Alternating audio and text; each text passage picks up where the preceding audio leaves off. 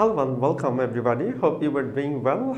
Today I have received a few problems from someone and he has requested me to solve these problems. But in this class I'm going to solve a particular problem from there. So at the very beginning I will show you the given problem and from there we have to solve a particular requirement. So let's see the given problem first. So I can just read out from my mobile phone.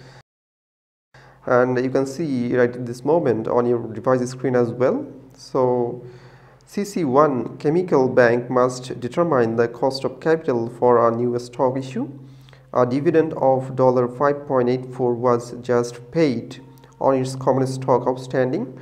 The company expects to maintain a constant 5.81% growth in dividends indefinitely, with a current share price of $46.6 and floating costs of 8.099%. What is the firm's cost of equity? As I have said that we have to compute from this problem the cost of equity, and we have given their different data to compute the cost of equity. So let's see how we can solve this problem. My dear learners, so we are given. So as you can see, current dividend, their current dividend we denote it by D naught. So D naught is equal, we are given 5.84.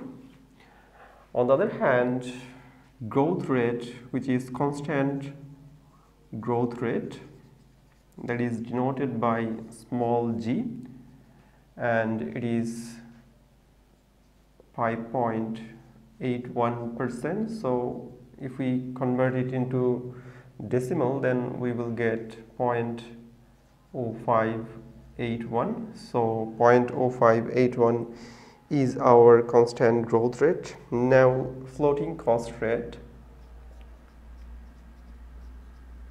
Floating cost rate, that can be denoted by F, and we are given here percentage. So the percentage I can see 8.099%, 0.08099. So it will be the floating cost rate. And finally, as we can see that current share price. So current share price, which is denoted by P naught, and the amount of current share price, which is $46.6. So from the given data we have to compute particular requirement, which is cost of equity, which is denoted by K equal what? So this should be the requirement that we have to compute using the particular formula. So cost of equity, or K, equal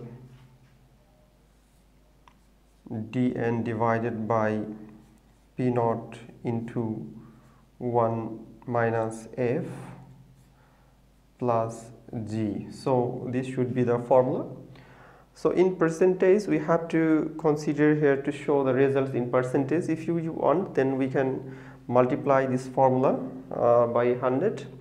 Otherwise we can just show the results in percentage at the conclusion. So here you can see dN. What is actually dN represents, that we have to write and we have to compute. So dN, where next year's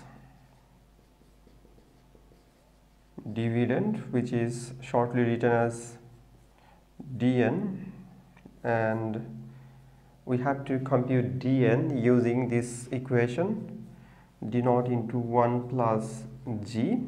So here d naught, as you can see, that 5.84 into 1 plus the value of growth rate is 5.81 or 0.0581, so we can write 0.0581, and here 5.84 into 1.0581. If we multiply, then we can write here the amount of dollar 6.18. So 6.18 should be the next year's dividend, or DN. DN, instead of writing DN, we can write also D1.